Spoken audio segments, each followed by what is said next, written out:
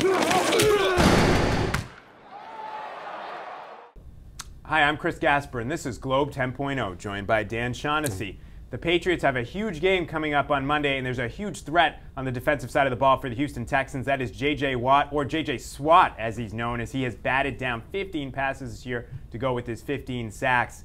How big a component of winning this game is stopping Watt? It's huge. I mean, the teams that have beaten the Patriots or given them trouble have rushed the passer, bothered the passer. Even Miami last week, they sacked Tom Brady 4 times.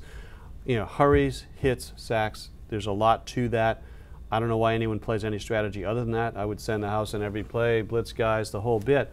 So, what they've had trouble with the Giants, the Ravens. This is Houston's best hope, in my view. I think the Patriots are going to kill Houston, but their best hope, I think, is having a player of this caliber at that position to bother Tom Brady. Yeah, he's really a handful, and you wonder about the injury situation for the Patriots on that offensive line. Nick McDonald versus J.J. Watt is not something that I'm looking forward to. It's funny, though. You go back and look at a team like Green Bay that was able to sort of spread Houston out, and the ball comes. I think the best way to beat J.J. Watt is the ball comes out quickly. Rodgers did that. Brady's adept at that. If you can get the ball out fast, then he can't get there. This guy's a monster. I mean, he's a real monster. He's a pain in the butt to block. I think beating him or containing him is not going to be just the offensive line. You need that quarterback to get the ball out fast. And I think if you spread this team out, they have some weaknesses in that secondary.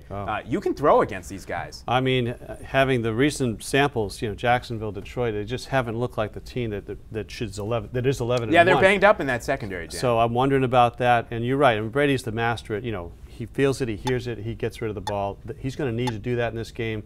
But yeah, they're much more vulnerable than their record indicates, and I think Tom Brady can exploit that. Yeah, I mean, Watt, we've seen him. He terrorized Mark Sanchez and the Jets when the Texans played them earlier in the year. I mean, this guy really can terrorize a quarterback in an offense if you don't get rid of the ball quickly. I think that is going to be of prime importance to the Patriots on Monday night.